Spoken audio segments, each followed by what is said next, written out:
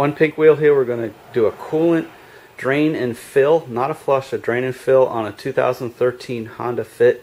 There's actually two drain plugs on this. There's the main one off of the radiator, and then there's another one that's much more difficult to get to on the back of the engine block. I'm going to try to get to it. Hopefully we'll be able to get that, but consensus seems to be that there's not much coolant in that engine block after you drain the radiator anyways.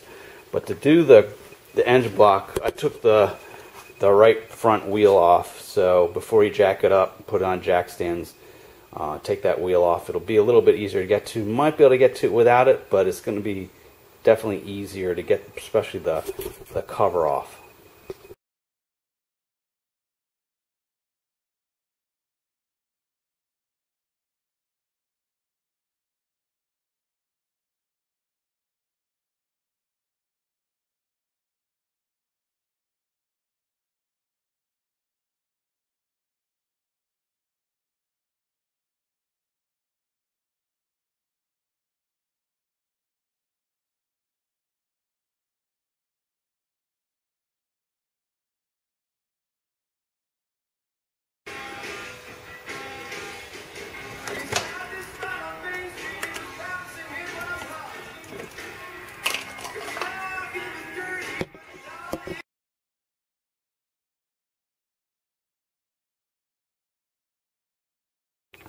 Okay, so this is what we mean by difficult to get to. Underneath the car, here's the pulleys, right here by the right front wheel.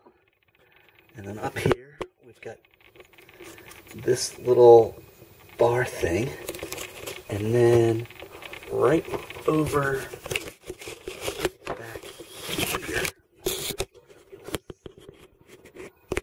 right here where I put my socket, right there. 19 millimeter bolt. That's the one we got to get off.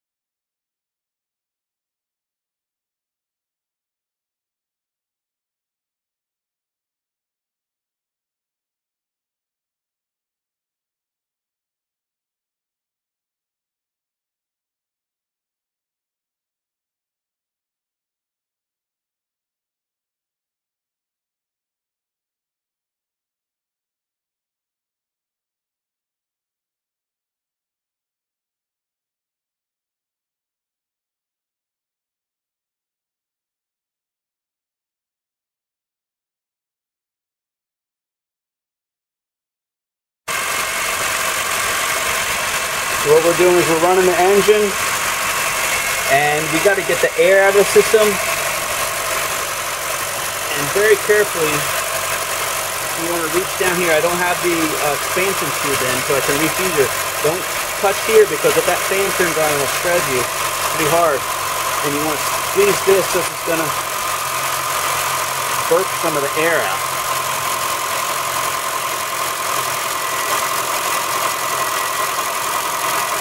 And then once it gets hot, you want to turn the heat on also to get everything circulating around. Okay, so this should be a little safer. I'm going to reach in with a pipe wrench and squeeze that bottom radiator tube, radiator hose.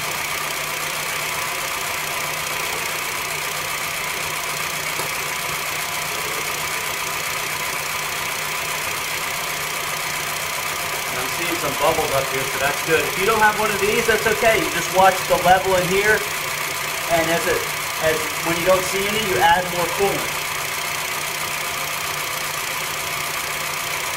This generally takes a long time to heat everything up.